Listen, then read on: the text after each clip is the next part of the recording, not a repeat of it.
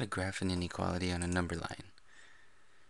Okay, so the first thing to do is draw the point in the inequality. Okay, so in this case, our value is negative 4.1 or negative 4 1/10. So I put a point here. Notice I did a solid thick dot. That's because there is a line or an equal sign under the symbol. So this is less than or equal to. If there's an equal to there, you fill in your dot. If there's no line or no equal to under it, don't fill in the dot, leave it empty.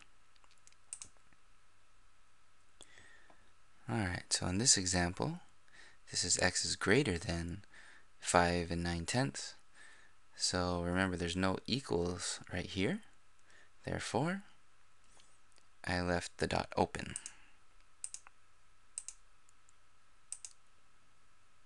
Okay, so the last thing we need to do is draw the line. Okay, so you draw the line to the left if the symbol is less than or making this sign. It's you can think of it kind of like an arrow. So if it's pointing this way, then you draw the line that way. If it's going this way, you draw the line that way.